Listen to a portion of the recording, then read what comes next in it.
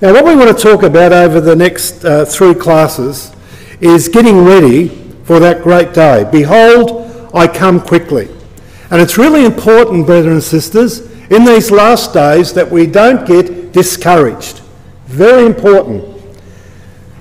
Brother Thomas wrote, in Faith in the Last Days, we need not be discouraged because of the stolid indifference of the people to the truth. Flesh and blood is naturally swinish and unimpressible by the thoughts of God. That is so true. So we are a small people in a big earth. And by God's grace, we have been given a great gift. That is the gift of the gospel and understanding the things of the kingdom of God and the name of our Lord Jesus Christ. And those things must elevate our thinking.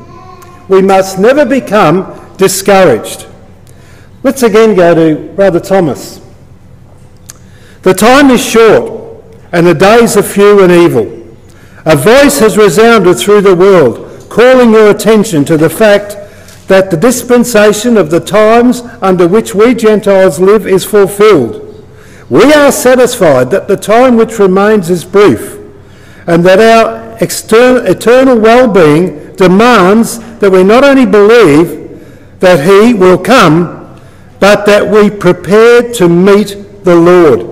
Now that was written a long time ago, but can you capture the excitement in that? So I believe, brothers and sisters, there are 3 areas that we need to really tune up as we wait for the Lord's return. And the 3 areas are family relationships, how we manage materialism and all its challenges, and how we live together in the household of God. Those 3 things, I believe, are critical to our life in the truth now like it's never been before. They've always been important, don't get me wrong, but I think now they're even more critical than they've ever been before. And what we're going to explore tonight in particular is the area of family life in the truth. How can we together in our family units become more convinced, more faithful, more powerful, more hopeful, more loving, that we might in turn build up the ecclesia?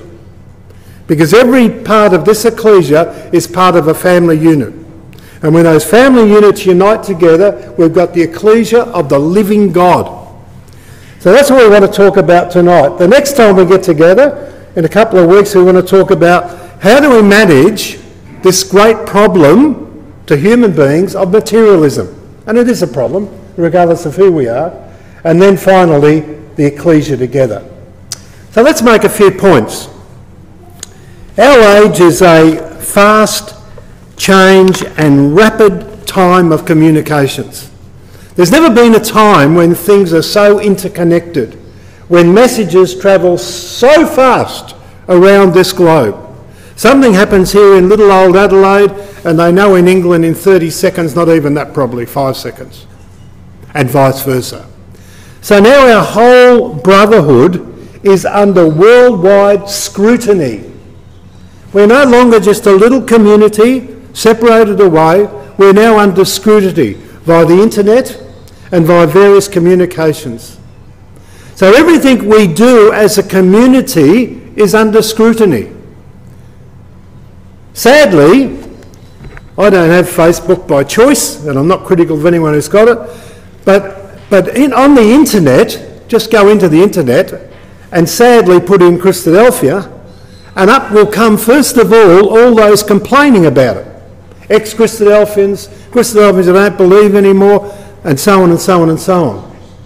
So our neighbour, my neighbour, Frank, next door, is a lovely man of 76 years old.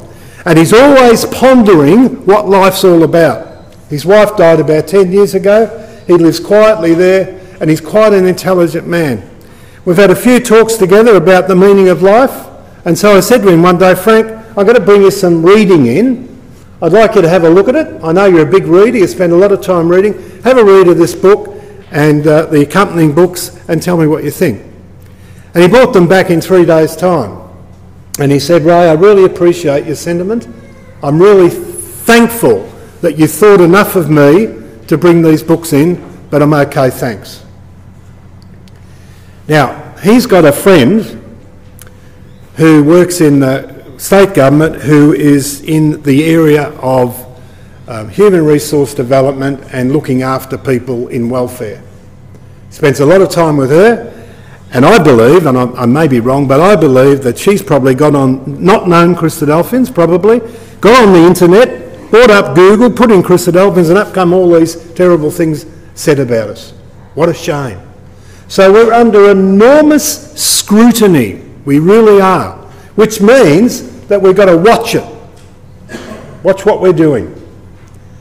Now, probably most of us thought the last days, and I certainly did when I came into the truth 41 years ago, probably thought to myself, well, the last days, that's talking about outside, not talking about the ecclesia. But we know now, that's not only talking about outside, but it's also talking about inside. Men shall become. And what is now regarded as normal and plastered all over the press and media, television and radio, is the regard as horrifying as it was long ago, horrifying, never talked about when we came into the truth, maybe in hushed tones, but never publicly. But now we've got partners and same-sex couples, and that's perfectly normal. And we've got people running around with rainbows and all sorts of things, saying they're part of our community, and in fact, to God, they're detestable. And we've got to watch that those sorts of things don't have an impact on us. We really have to be careful. Our young people and our young marrieds need to take up the challenge.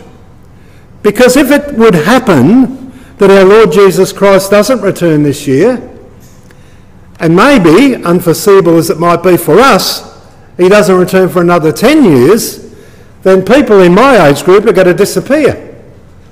And the younger ones are going to need to be the future of God's truth. So you young marrieds now who are coming up, and the younger people in this ecclesia who are either newly baptised or certainly contemplating it, realise that you may one day soon be responsible for guiding your ecclesia. And all ecclesias, brothers and sisters, have problems. Both what we call the hardline ecclesias and the softer ecclesias. They've all got problems. One Tree Hill's got problems. Every ecclesia has got problems. And that's just part of the fact that we are mortals. And we've got to work through those things. So something else is required. What is it that is required? Well, there's no good looking back, but we've got to take up the challenge. There's really no advantage in looking back, wishing that it was like it was in the older days, the older times. It's never going to be like that again. And each age has its wonderful aspects. Our age has its wonderful aspects. The world has always been the same. Flesh doesn't change. Times speed up, things speed up, but they're just the same. I remember an elderly sister saying to me about 12 months ago, I don't understand it, Ray, about all these changes in ecclesial life and people believing different things about creation. God doesn't change. Jesus doesn't change. The Bible doesn't change. Why do we change? Good question. Good, very good question. So we need to take up the challenge. But there's no good being disappointed and getting downhearted. Not a time to become downhearted. Now there's a lovely letter in the Christadelphian from 18-something, and I've only showed a tiny bit of it here. But this is the essence of Brother Thomas to Brother Roberts. Do not expect poor, decrepit human nature to evolve holier influences now than it was socially capable of under the apostolic ministration of the Spirit. Ecclesiastical perfection is not to be expected in the absence of Christ. Till he comes, The wheat will be mingled with the tares in such proportion as to keep the faithful in tribulation and in the exercise of patience. How's that for maturity from a brother? So for Brother Roberts, in his very early stages of development in the truth, says, look at the ecclesias are in chaos, and I don't know what to do about it. And Brother Thomas says, hang on a minute, Brother Roberts. In the time of the administration of the Spirit, the ecclesias had problems. Do you expect them to be better than that now? God has designed it so that the ecclesias are training grounds for the kingdom. And there is a balance that keep the faithful in tribulation and in the exercise of patience. You imagine, brethren and sisters and young people, if everything was perfect in ecclesial life. It's actually, after 41 years of Christadelphians, pretty hard to imagine. But how about if it was? What would it do for our faith and our spiritual development? Probably not much. Because we just weave along thinking everything's cosy. And human nature is not cosy. So we need to realise that we can't expect perfection this side of the kingdom. Now, as I said before, there's no good wishing for the past. You know, Paul makes that very clear. Brethren, I count not myself yet to have laid hold, but one thing I do, forgetting the things which are behind and reaching forth to the things which are before, I press on toward the goal unto the prize of the high calling of God in Christ Jesus. You know, if you went over to Philippians, and I don't need you to, if you went over, you would see in Philippians that word reaching there is in italics. It's not actually in the Greek. But the word forth is, and that word forth means to stretch oneself onward. To stretch oneself onward. So that means it requires effort. So there's no good saying, I want to go back to where it was 20 years ago or 15 years ago or 5 years ago. God wants us to forget what's behind and stretch ourselves forward to the day of Christ. And that's what he expects us to do. And we need to be very careful. And I'll tell you why. Because we've got it all. We've got nice halls. You've got a nice hall. We've got a nice hall at One Tree Hill. We've got plenty of expositions. Our libraries are brimming with information about the Bible. We never need to be ignorant about any book of the Bible. We've got committees that run well for all things. We've got a worldwide connected brotherhood. We've got youth groups, care groups, schools and aged care facilities. And I'm not against any of those things, but we need to watch it, because our real need is not to settle in comfortably into this age. Our real need is to stretch forward towards the coming of the Lord Jesus Christ. Now we're going to find that word stretch again a little later this evening when we turn up a couple of quotes. So that's interesting. So just remember that idea of stretching forth, very important.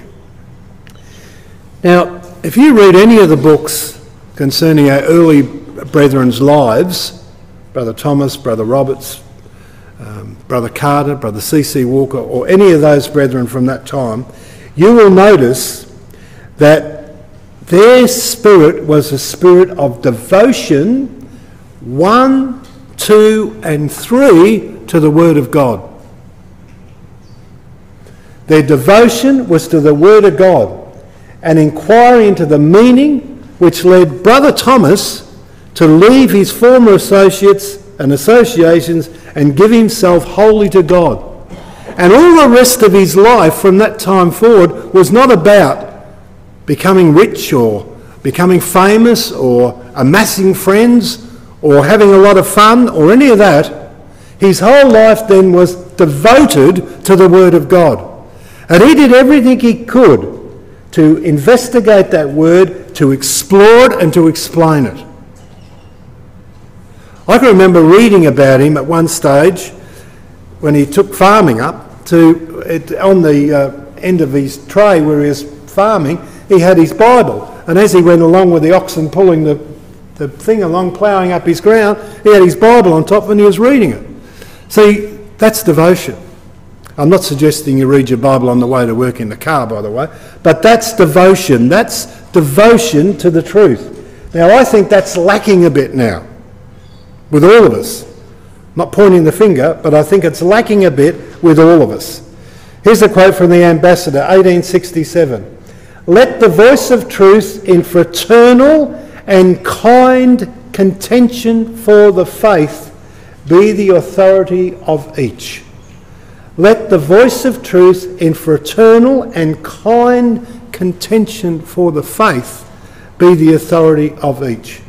So, brothers and sisters, that's what we need to do. That's what we need to do. So, why do we value then our pioneer brethren so much? Well, we value them because of their early work. We value them because the brethren in that time laid the foundations and provide us with insights and stimulates enthusiasm and provides us with an orientation. In other words, it says, this is where we are in the kingdoms of men and this is about to happen. So the way that they have worked hard and slaved over their Bibles to unravel the prophecies of the Bible for us so that we can build on that with enthusiasm has provided us an orientation. And we've got an orientation as a community like no other in this earth. And our orientation is where we stand in relation to the return of Christ. And that ought to be our motivation all the time. The pioneer brethren left us an example of zeal, honest biblical exposition and great courage. And we need that today. And while our structures ecclesially grow, we cannot afford to lose the essence of those foundations. Now, ecclesias do grow, and they wane and they grow and they wane and they change shape. When we went to One Tree Hill 12 years ago, there was all little babies running around. Now they're all teenagers and young marrieds. So things happen in ecclesial life, things change, and we've got to be prepared to go change and go with that. That's a very important issue. So by orientation, if we took a dictionary definition, it would mean locate oneself in one's environment with reference to time, place and people. Now, take the truth out of your life and what's your orientation? Monday to Friday, 9 to 5 and party time on the weekend. That's the world. That's the way it operates. And the orientation is having an early night Sunday night so you can get up and go to work Monday. And then you go to work Monday, Tuesday, Wednesday is the midweek, it starts to slide down, you slide into Thursday, Friday, yippee, it's Saturday again, and away you go. That's the orientation of the world. That's not the orientation of Christadelphians. The orientation of Christadelphians is Christ's return, the major orientation of our early brethren, and it certainly needs to remain ours. Now, our brother kindly read today for us 1 Thessalonians chapter 1. Let's turn that up. It's a brilliant chapter, very small chapter, but it's got 3 extremely important principles in it that we need to put into operation in our life. Now I'm going to put the principles up and we're going to call them operating principles.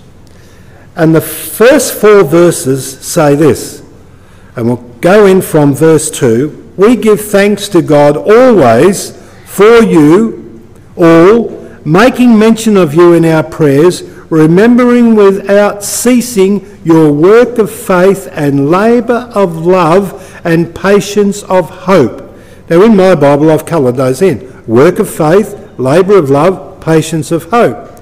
In our Lord Jesus Christ, in the sight of God and our Father, knowing, brethren, beloved, your election of God. So the first thing that we've got to think about, brethren and sisters and young people, is that we are elected by God. We're not sitting in this hall by a fluke. And it doesn't matter whether we come through the Sunday school or whether we came into the truth by a lecture or someone giving us a leaflet. Doesn't matter. The important thing is that none of us here are here by a fluke.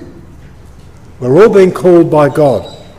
And we are called, as Paul says there, beloved, your election of God. Now the margin offers in my Bible, by God. It doesn't matter. Of God or by God, doesn't matter. Same point is made. Now what's the next operating principle for the Christadelphians? Well, we find that in verses 5 to 8. For our gospel came not unto you in word only, but also in power and in the Holy Spirit and in much assurance, as you know what manner of men we were among you for your sake. And ye became followers of us, of the Lord, having received the word in much affliction with the joy of the Holy Spirit, so that you were examples to all that believe in Macedonia and Achaia. For from you sounded out the word of the Lord not only in Macedonia and Achaia, but also in every place. Your faith to Godward is spread abroad. So what were they, brothers and sisters? They were exemplary. They were exemplary. They become followers, and they were examples of the Apostle Paul. Followers and examples. And not only that, but in the last couple of verses, they are said to be an expectant people. And that's what we've got to be. Notice that. For they themselves show of us what manner of entering in we had unto you, and how you turned to God from idols to serve the living and true God, and to wait. And those words are emphatic in the Greek. And to wait for his Son from heaven, whom he raised from the dead, even Jesus, which delivered us from the wrath to come. Isn't that wonderful? We are delivered, brothers and sisters, from the wrath to come. And it's coming. And it's coming hard. So we're an elect people, we're an exemplary people, and we're an expectant people. So God's chosen us, we've got to be examples, and we're not only examples, but we've also got to be followers and examples of the apostles, and we've got to be waiting expectantly for the return of the Lord Jesus Christ. Now that gives us an operating principle in our lives. That gives us an operating principle. But let's look at that a little bit closer. Verses 1 to 4, remembering without ceasing your work of faith, your labour of love, patience of hope in the Lord Jesus Christ, in the sight of God and our Father, knowing, beloved brethren, and the American Standard Version says, beloved of God, your election of God. Now Jews applied the title beloved of God to those who were regarded as supremely great men. Now in Christ it's applied to the humblest of the Gentiles. And he also speaks of their election of God or by God, and that means, according to Vincent's word studies, selected for a special mission. So you're not sitting in this hall by a fluke. You're sitting in this hall because you've been elected by God for a special mission. What's that special mission? At the moment, it's to preach the kingdom of God to those outside, and to look after and encourage and love and respect our brethren and sisters. That's our job at the moment. And we're elected to that.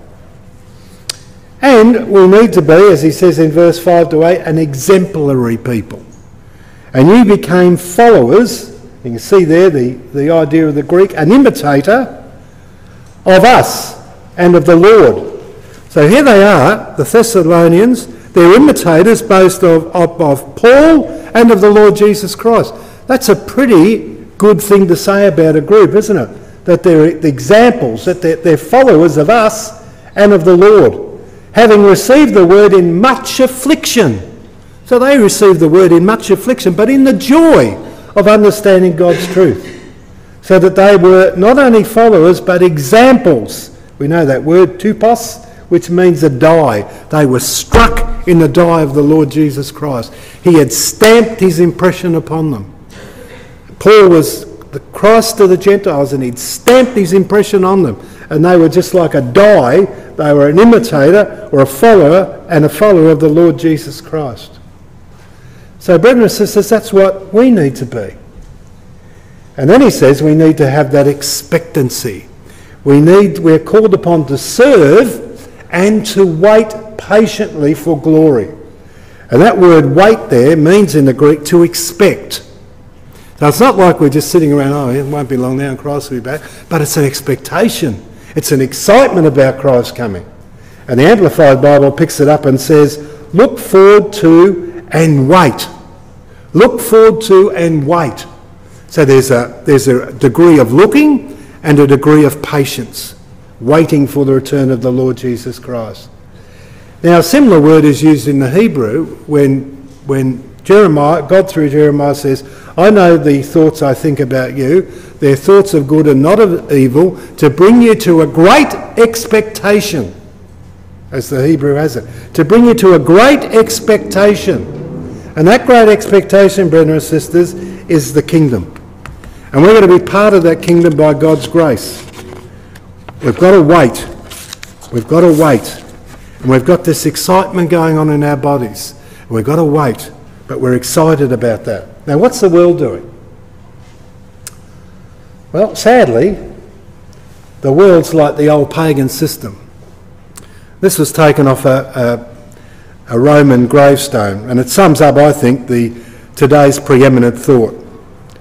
I was not, I became, I am not, I care not. See, men are like the beasts that perish. When there's no hope in a human being, they were not, they became, they're not anymore, and they care not. They just go into the grave and die. That's not us, brothers and sisters. We're not like that. We don't think like that. We've got an expectation and an orientation. So what do we need to do today? Well, we need to really appreciate what we have been given.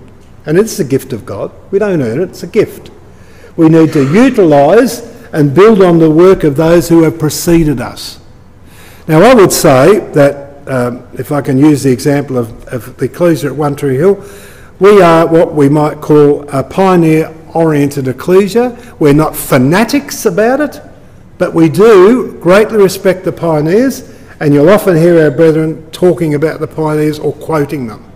So what we're doing is deliberately keeping a pioneer orientation so that we've got that excitement. We know that the prophecies are being fulfilled.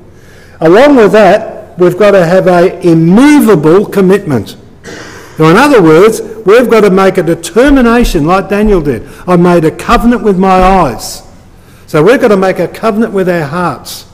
And we've got to be immovable in our commitment. We've got to have very clear objectives in the truth. And the big picture is the kingdom of God and the name of Jesus Christ. And we must appreciate the great treasure of our family. And when I talk about families, I'm talking about mum and dad and the 2 or 3 kids or whatever it is in your own little family unit. When you close the door of a night, who's in there? Mum and dad and 2 or 3 children, or 4 or maybe more. In our house, it's Kay and I and Lottie the poodle. All our children have gone and they've all developed their own little families now. And that's a great thing. But we've got to greatly respect and appreciate the treasure of our family. It is a great treasure, brethren and sisters, to have a family in the truth. A great treasure. And we've got to believe that God is, and that he is a rewarder of those who diligently stretch towards him. He will reward. So if I was going to say to you tonight, what is your goal? What is your real goal? Probably many of you would say, well, I want to be in the kingdom, and that's good. Or you might say, I want to be like the Lord Jesus Christ more and more every day, and that's great. Or I want to greatly appreciate what God has done for me and be more appreciative every day. Or I want to go out and preach the truth more vigorously every day. And all those things are great. And I was thinking about David.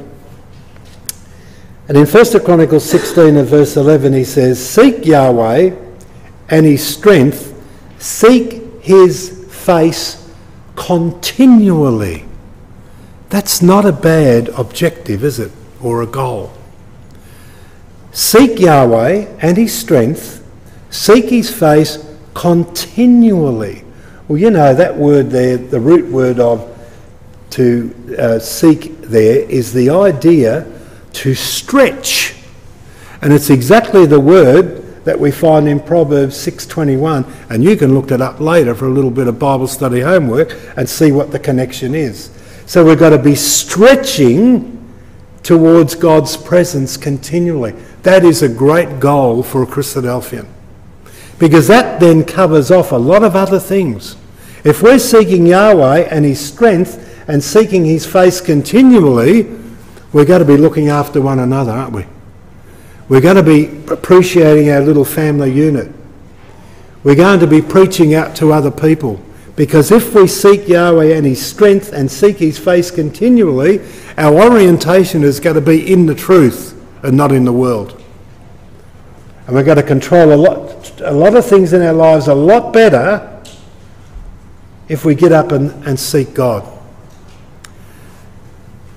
I don't know how in your particular family units you handle the readings, and that's very much your business. We've tried a lot of different methods over a lot of years, and it's always different in different types of family settings. When you've got children, as we did, 4 children at home and varying age groups, I'm in the truth at 30 years old, I've got a family and I've got to try and get them around the readings and talk the truth to them, and I don't know much myself. So that was an awkward period of my life in the truth. It got better. People helped and it got better. And now it's just Sister Kay and I at home, and we do the readings in a different way again.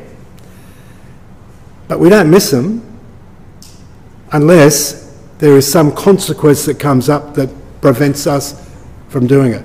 Otherwise, we take the time to let it sink into our minds. Now, this is an imperative for Christadelphians.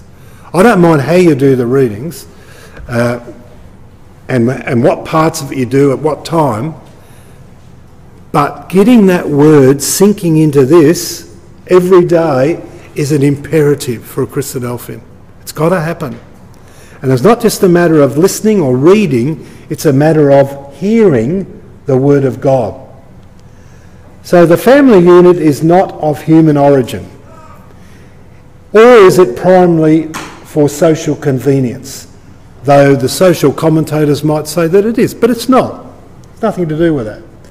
The family unit was established by God, and the reason for that was that it might contribute towards the divine purpose to fill the earth with his glory. Husbands, love your wives and be prepared to give your life for them as Christ did for the ecclesia. Children, obey your parents. All these things are designed by God for us to unite and work in families together, that we might become a little cell of the Golden Grove Ecclesia, a little cell of strength for the Golden Grove Ecclesia. Now, you think of this, Psalm 78, wonderful psalm, just in our readings a couple of days ago. For he established a testimony in Jacob and appointed a law in Israel, which he commanded our fathers, that they should make them known to their children, that the generation to come might know them, even the children which should be born, which should arise and declare them, who should arise and declare them to their children. So the truth's got to go on and on and on. And the only way to do that is by getting the testimony of God and letting it sink into this and changing us from the inside out. It's the only way in which we can do it.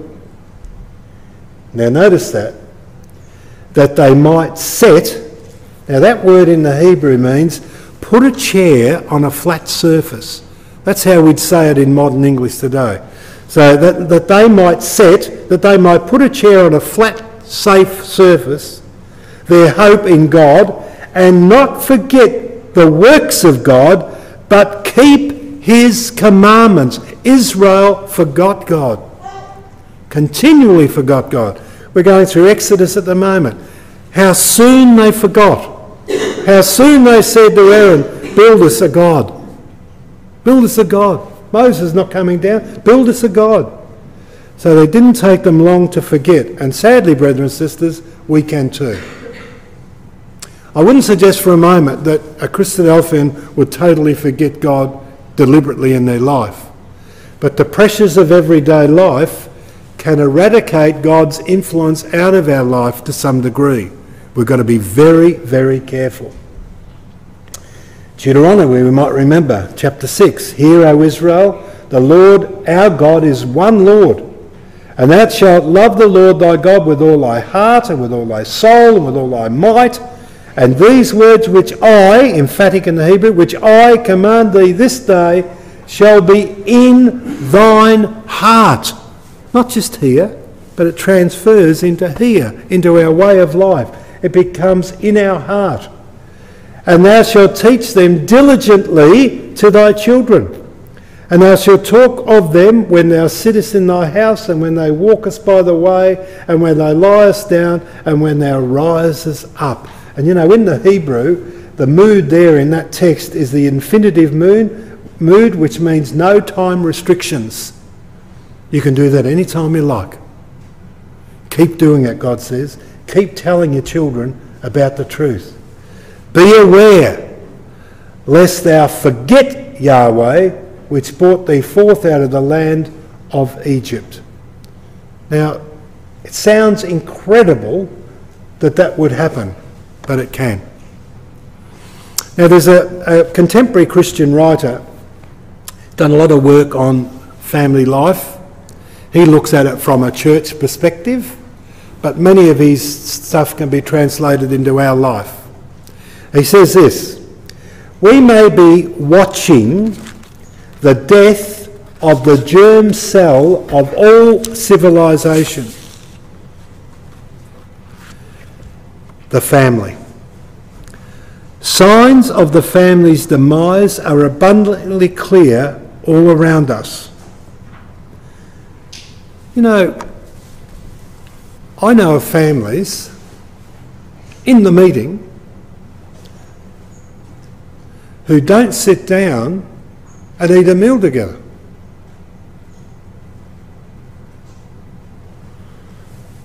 Who independently make their meals and sit down in their own little areas of comfort and have their meals by themselves.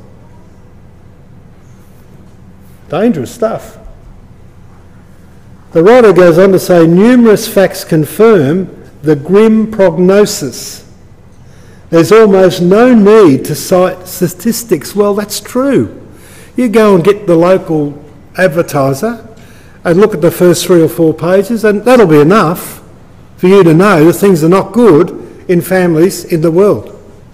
Not good at all.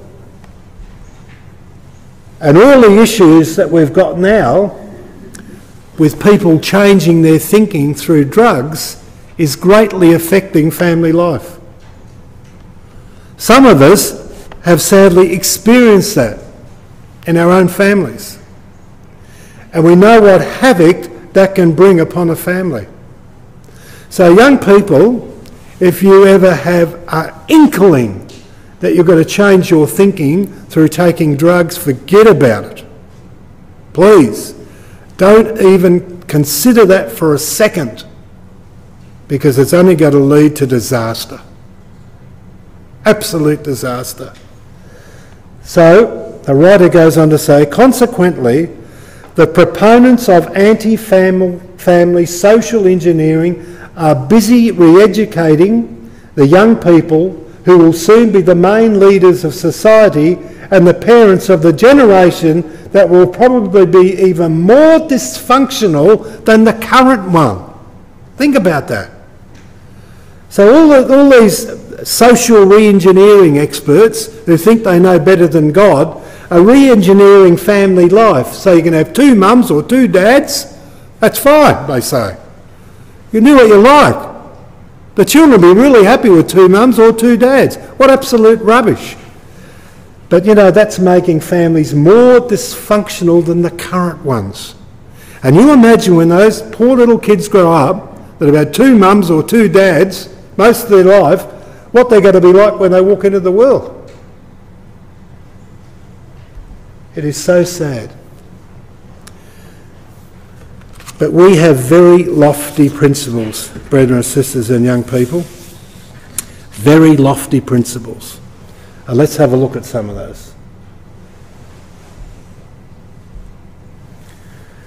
What lofty principles we have in Yahweh's purpose for a family.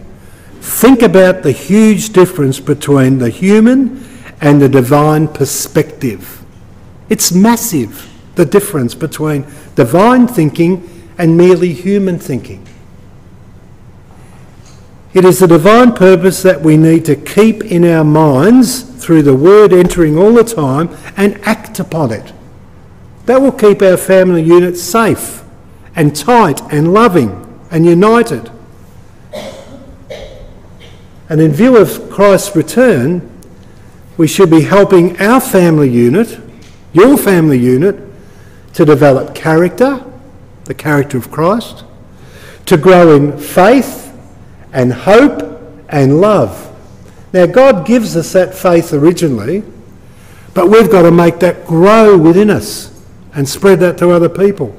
And with that faith growing comes hope and a demonstration of the love of Christ to others. And we need to get the right balance in our family life. No one can sit all day doing that. There's other things we must do in our lives. I'm retired now, but for many years I had to go and earn a living.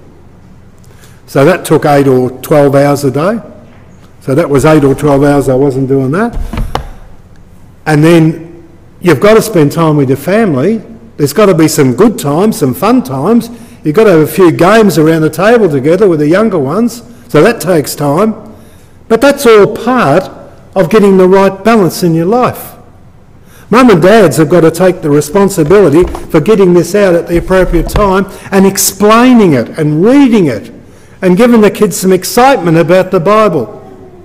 And we also need the balance of having some fun time together around a game of Uno or something. Probably not known anymore, you know, but it was a good game once. Or canasta or 500 or something. But we need to get that balance correct. We need that, really do need that. And we need to develop a spirit in our family of forgiveness. A family can't operate together unless they forgive one another.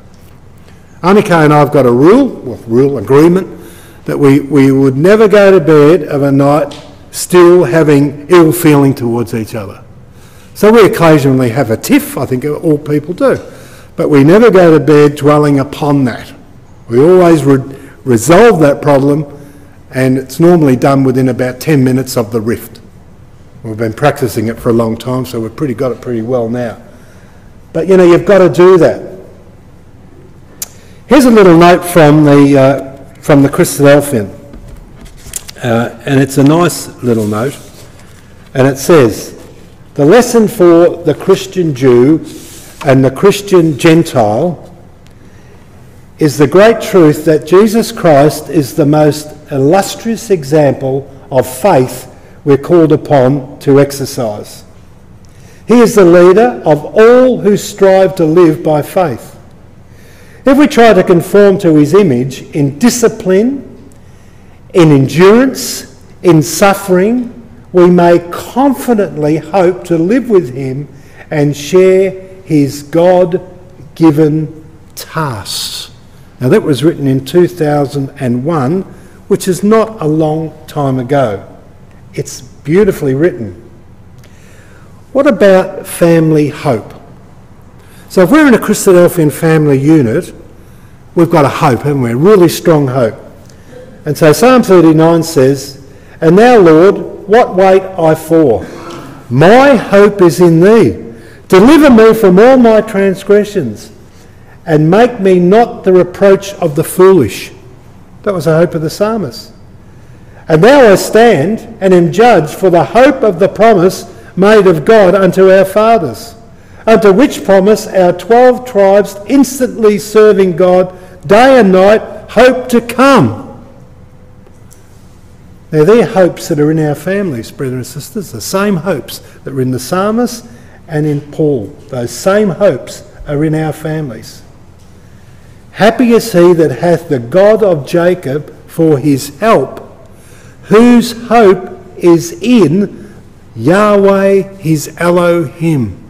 So if you got the God of Jacob for your help, then your hope is in Yahweh his Elohim. We're very blessed, brothers and sisters, to have that. I went to a coffee shop in the Norwood Parade when I was in business with a brother to meet a potential client.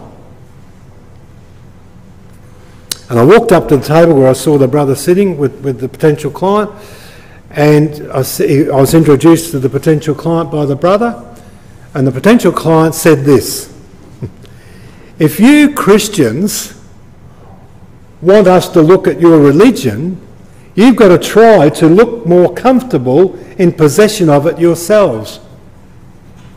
In other words, he was saying to me, and then he translated that, he said, "You might look miserable. If you know what you say you know, what do you look so miserable about? You should be the happiest people in the world." I looked at the brother looked at me, and later on we discussed it at great length. And I think he had a point. Okay, well, we've got to wrap this up in 1 minute, so we will continue this on at the start of our next study. But let's just think about learning as a family, learning in a family. Later on, I'm going to quote two people on our last slide for the night, whose words helped Kay and I greatly through the years. We heard one of them extremely early in our life in the truth, and the other one a bit later on. But learning as a family, what do we learn to do? Well, we teach our kids to love their enemies. We teach our children that it's not a frightening thing to admit that you don't know everything. We teach our children to withhold judgment. We say to them, you can't be respectful of persons. We're all one in Christ. We don't have the downwind syndrome. Don't get down there with them. You might catch something off them down there. We teach our children to persevere without haste. We teach them to wait without impatience. We teach them to suffer without complaint. We teach them to know when to keep silent and to concentrate in the midst of strife and pressure and turmoil. Now, if you as a family, mum and dad and the children, can learn those things together, you're doing a great thing to strengthen that little family cell, that it might strengthen the Golden Grove Ecclesia or whatever ecclesia you belong to. So the final thing tonight is a quote from two brethren. The first one we heard last, so I'll quote the first one first. Brother Arthur Pennington used to come to Melbourne in the 70s, in the mid-70s, and he used to show his temple, study on the temple, on glass slides. That's how long ago it was. No PowerPoint. He used to put glass slides in a projector, and I used to meet at, incidentally, we had the classes at Uncle Harry Hall's place and Auntie Eunice's place, and we used to sit around. And one night he looked at us all and he said, "You know, brothers and sisters, I'm going to tell you something here tonight that might frighten you a bit." But he said, "If the truth is going to survive in the latter days, it will be in families." I've come to believe that he's right. And he's talking about little units of strength that keep ecclesias going. When you come along and you're excited about the truth and you're looking for Christ's return and you can forgive people, be patient and love your brothers and sisters regardless, then you're going to support and help that ecclesia enormously. And the other one was Brother Perce Mansfield, who said at a Bible school once, every family is a vital cell of the ecclesia. And I sat there up at Rathmines and went, wow, I hadn't thought of that before, but he's right. Every family is a vital cell in the ecclesia. So every family here tonight, brothers and sisters, here at the Golden Grove Ecclesia, every young person that's in a family setting, baptised or not at this stage, you're a vital cell for the well-being of this ecclesia at Golden Grove. The way you work your family life, getting the balance right, loving one another, understanding there's a time to weep and a time to laugh, integrating other interests into our lives as well that we need. We all need some other things to do. And family and ecclesial balances, all that's got to work right. If we get that right, we're going to be a nice little strength to our ecclesia. And when Christ returns, brothers and sisters and young people, God willing, he will say to us, well done. Enter you into the joy of your Lord.